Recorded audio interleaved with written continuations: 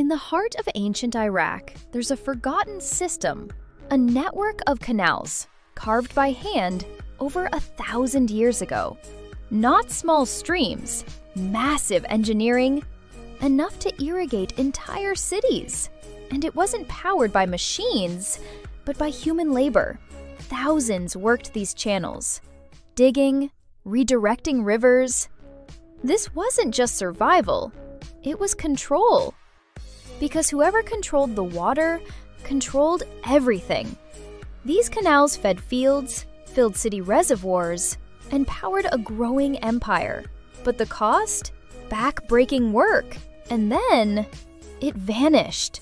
Not overnight, but piece by piece, as wars, droughts, and neglect dried the channels. Today, satellite images show the faint outlines, a ghost map of power